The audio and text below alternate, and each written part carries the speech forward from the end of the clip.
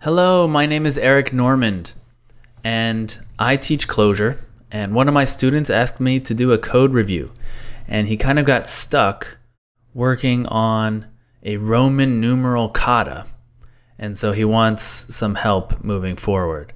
And the reason he got stuck is he started trying to use mutable state because the examples he was looking at seem to use mutable state. So this is a Java example of the solution to the Roman numerals kata. And I've looked over the code and I get the idea. I've read this code and I've also seen his code, which is sort of stuck in this place where he's got all the numbers 1 through 10 working, but he wants all the tests are running, but he wants to remove duplication because obviously when you get to something like 500, you could have a lot of duplication here. You can't just write all the numbers 1 to 500. So because it's TDD, and I think there's something to the flow of TDD, and I don't just want to copy this solution in the Java world, I'm actually going to start this over, this whole TDD flow. So I'm going to comment out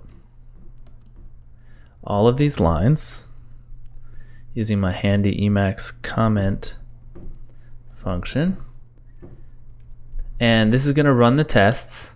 Okay, so we have the one test, and I'm just going to delete the whole. I left one test running because that's the first one that I want to start with. All right, so this is our test runner. It runs automatically, and every time I save the file, it'll run. So this will show us everything we need in terms of that. All right, so the first one is always easy because you don't have to pass anything else. We have 0 failures. So let me uncomment the next one, save it, and it should fail. All right, so the simplest thing to do is just check. If it's equal to 2, then we're gonna do that. Right, okay. And now of course we're gonna uncomment this. Then we have equal to 3. So of course we need to pass this test as easily as we can right now. So let's do that. So now we have this case. I mean, we could do it as a case statement, but I've just done it like this as a cond. All right, we're passing the test, and we know that 4 is going to be kind of different because we can already see that we're doing these I things. So what I'm going to do is refactor now. We have passing tests. It's time to refactor. And I'm going to do repeat and I like that. That should still pass. Okay, so we've gotten rid of that duplication for the 1 to 3 case. So let's do that, save that. Okay, failure again. So we're gonna go back to the cond. If it's equal to 4, then we're going to return IV, else. Okay, we're good. Let's get the 5 going. Okay, equals 5 NV. Okay, that's good. Still, I don't know if there's any real duplication to remove here. It's kind of hard to see.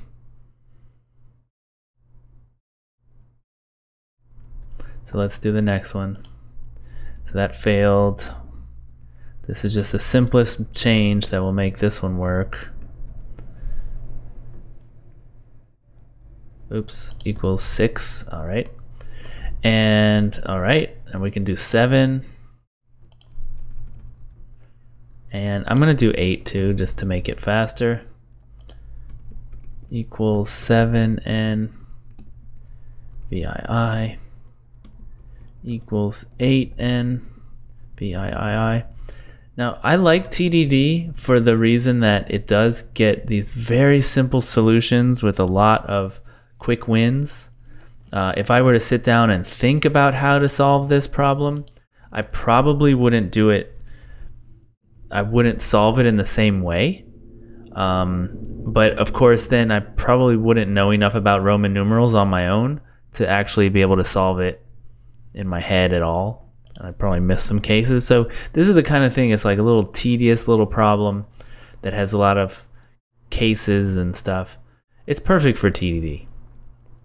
Okay, so the first thing we see that is duplicated is this V at the beginning of these four things. And so we might think maybe we could get rid of that V and then add the I's on. And in fact, we have the I's here, so maybe we can use those two. But first, let me just get rid of the V. So I'm gonna say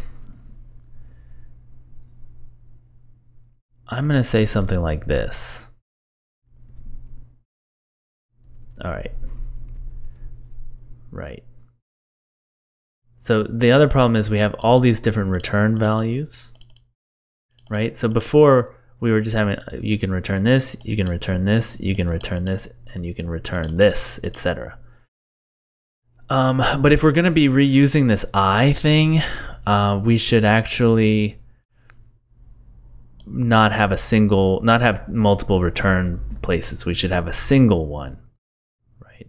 So let's convert this to having a single return value. So to have a single return value, really what you're going to do is have the result in a let or something like that, and then we're going to return the result.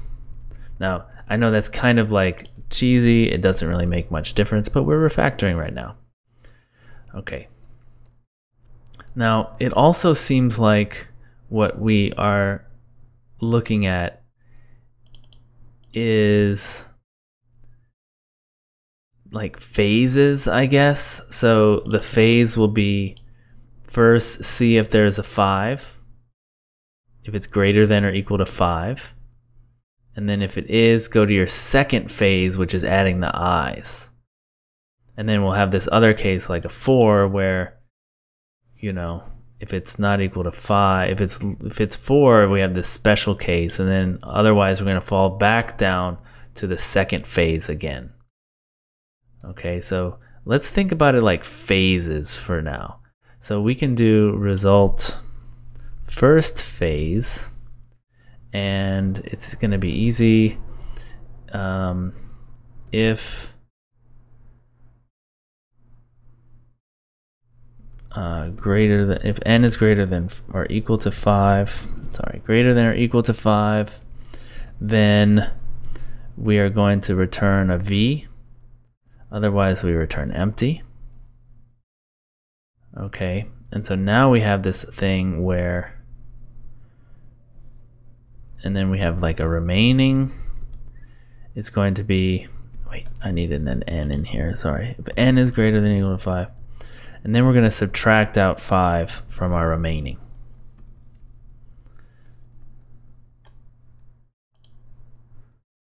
Okay, the test failed, that's okay, we're not done yet. All right, and so now I'm just moving this over here. So instead of having result, we're going to do this cond, except we don't need these anymore. We shouldn't, at least. We're going to have if remaining equals 4, return 4, else apply stir to result first phase, and we're going to repeat remaining. Ooh, we still have some test failures.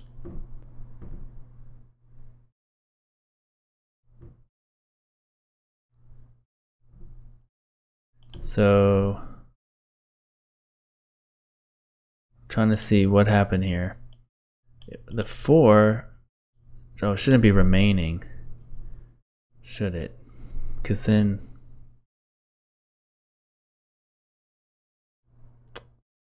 right, okay. So what happened is we're subtracting 5 from n unconditionally. So we should only do it here. So what we need to do is do it in the same if statement.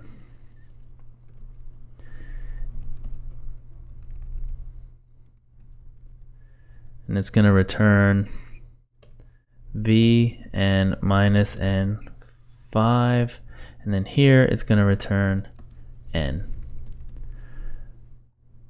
Okay,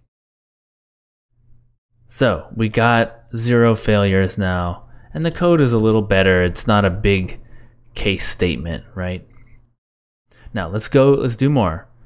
So we got up to 8. Let's do a 9 and a 10 just for speed. I'm gonna what happened? Oh, right, because I have extra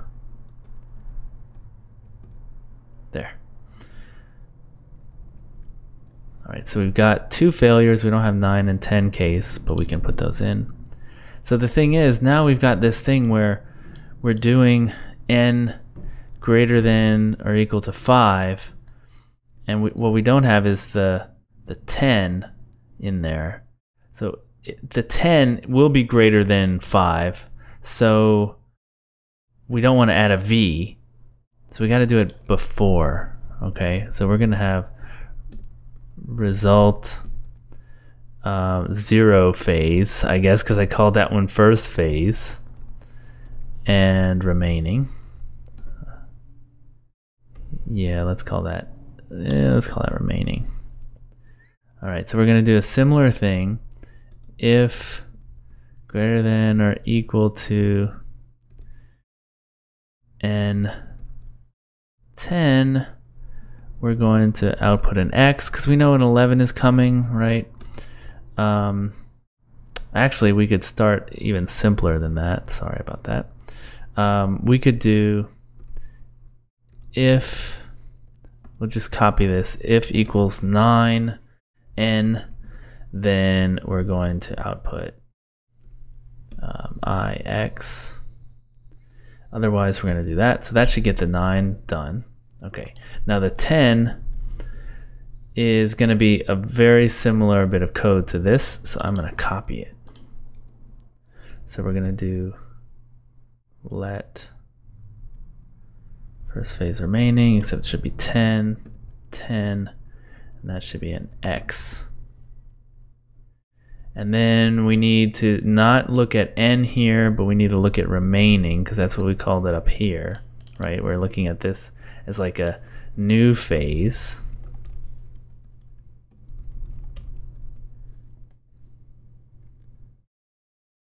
Let requires an even number of forms. Oops, I put there.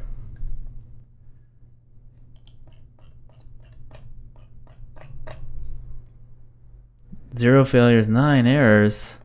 Oh my. Null pointer exception.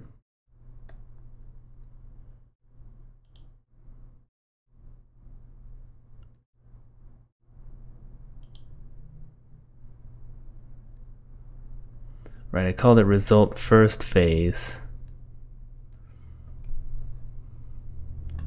Wait a second, null pointer exception, where is that? 13. Line 13.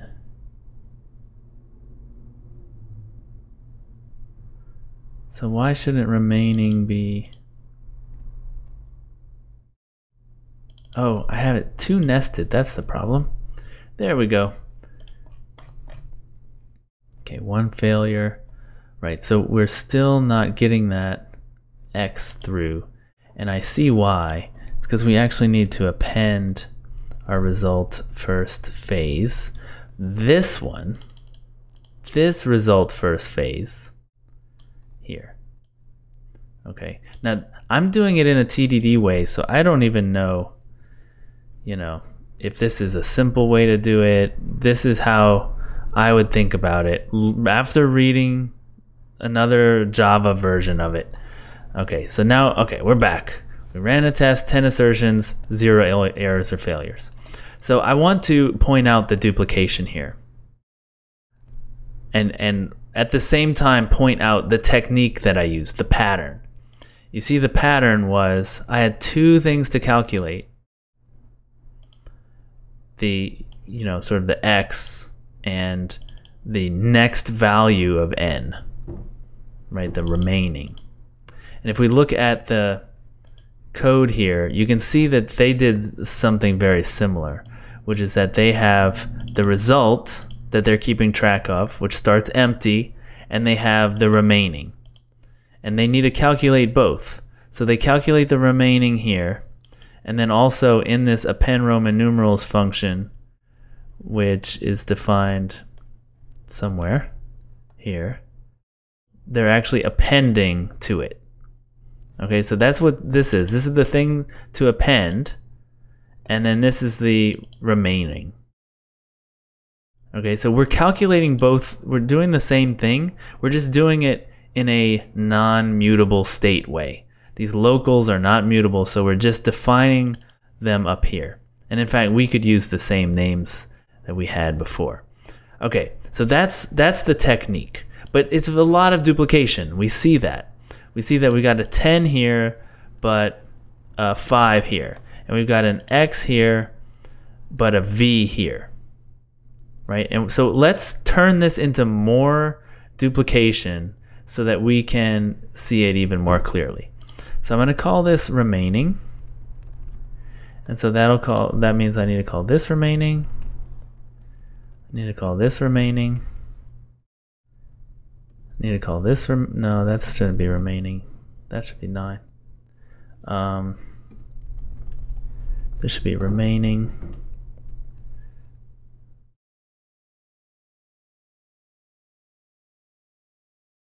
Right, so now I think that's wrong. If I go to 19, I think I've just broken it for 19. So I'm going to want to make a test before I continue here. Wait, sorry. The test for 19 should be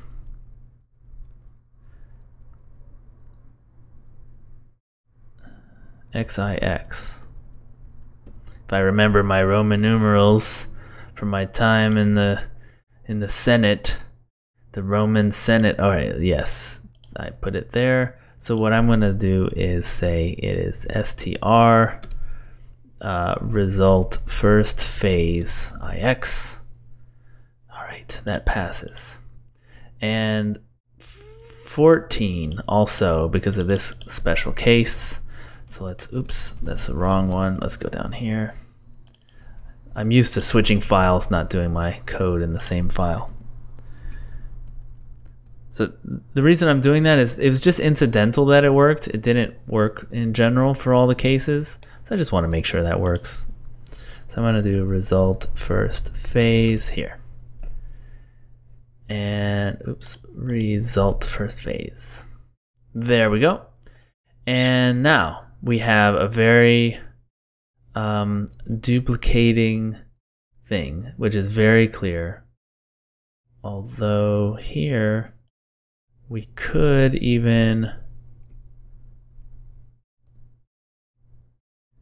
do one more step of duplication, I think, and do a let up here, just to make even the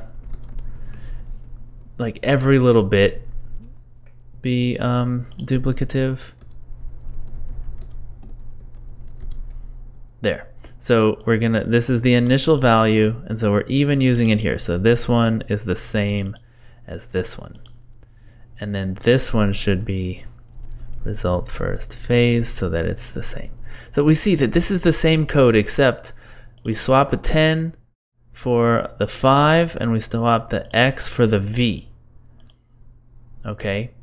Now when you have this nested thing, we can imagine right now, well, what about at 50? And what about at 100? And what about at 500? We'd just be adding more lets.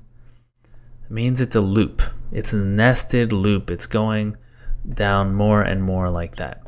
So let's do that. Let's add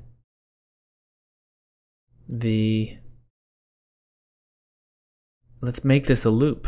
Okay, so I'm going to use this outer let to turn it into a loop. I know I'm going in these very tiny steps, right? This is actually, I think this is kind of a hard kata even in in what's it called? I shouldn't have deleted that. In imperative programming, I think that this one isn't so easy to get to, this solution. So we're going to make it a loop. We're going to do remaining starts at remaining. So we're initializing two variables that we'll have in the loop. Now, whenever we do a loop, this is a recursion. This is it's iteration, but it looks structurally like recursion. So we're going to have to come up with a base case. The base case is identical to the case where you stop here, right? So they're going through this list of values. So we're going to have to make that list of values. They're doing data-oriented programming. They're taking what used to be like an if statement and the hard-coded values in an if and putting them into data. So we're going to call these Romans. And instead of two lists, I'm going to use a nested list because it's a lot easier to write in Clojure than it is in Java. So I'm going to put the value 10x like that, and then 9 is ix, and then 5, and I'm putting them in order on purpose. 5 is v, 4 is iv, and then 1 is I. Okay, so that's basically all of the letters that I have in here. I'm moving them up here and associating them. So this x is associated with the 10. So I'm putting it with that 10. Okay, so now I can move all of that logic into a single loop instead of this big nested if, right? And this turns out to be the same as this one if you look at it like that, right? So let's do that. And get rid of that line right there. And we also have to go through this list. So I'm going to do Romans, starts at Romans like that. So we're going to stop. When do we stop? I think we stop when remaining is done. If 0 remaining, then we're going to do apply str remaining. No, not remaining, result. So let's change the name of that right now because it's not the first phase anymore. All right, so that means that if we pass it in 0, we're going to get an empty string. But the Romans didn't have a 0. There's no test for it, so we'll just assume that that's an error case. You shouldn't do it. All right, so now we have to take this code and turn it into code that will do all these little calculations in here. So we're going to destructure the Romans thing. So we're going to have a V and an S. That will be our symbol. Okay, now we have another case here where what if we don't have any? Let's do that. If empty Romans, well, we still have some left, but I don't know what to add on. Let's just so like what they do here is when they run out of remaining, they just stop. Or when they run out of values, they just stop. Let's look at the final thing. Right, so they just loop through the values and then they do this append Roman numerals. So that's what we're gonna do. Okay, so we have a nested if here. Now, in the case where we do have Romans, we're gonna do this destructure. Sorry, I did this wrong. We have VS and the rest. Okay, so we're taking that first one. So like the first time through, it'll be 10 and x as v and s, and then the rest will be all the 9 through 1. Okay, now we're going to use this code here. So if remaining is greater than or equal to that value, then we are going to append, let's say conj result. Wait, okay, I'm sorry, I messed up. I made this a string before. Should be a vector, because we're gonna conj on to the end of it. But if it's greater than that, we're going to conj s, the symbol, onto the result, and we're going to subtract v from that. Otherwise, we're going to just continue. So I'm going to turn this into a recur. Okay, so the recur, this is going to be an interesting lesson if you haven't seen something like this before. So the new value of result is going to be this. So see, we have these three things that are arguments to the loop. We have the result, the remaining, and the Romans, and we have their initial values. Okay, let me make it a little more clear by doing this. Okay, now we're going to call the loop again recursively with a new value for results. So we're adding s on to the end because it's a vector. We are subtracting v from the remaining, and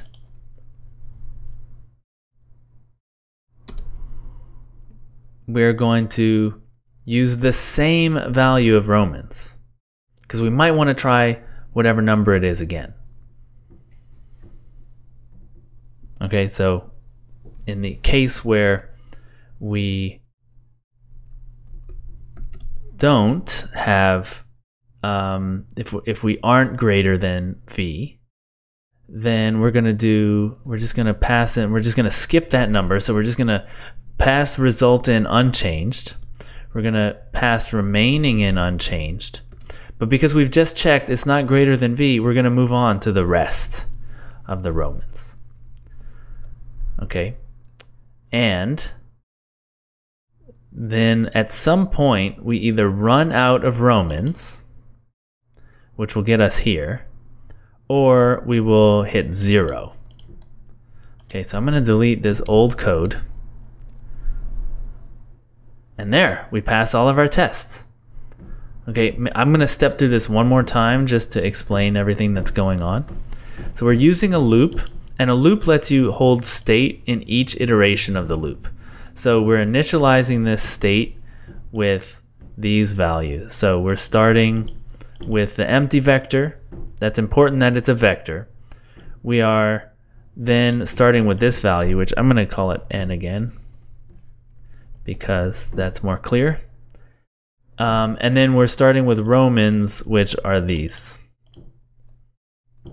Okay, so each time through the loop, any of these can change. All three can change, just one of them can change. All right, so that lets us be very flexible, so we can kind of like loop through our remaining first and then loop through the Romans, or however we want.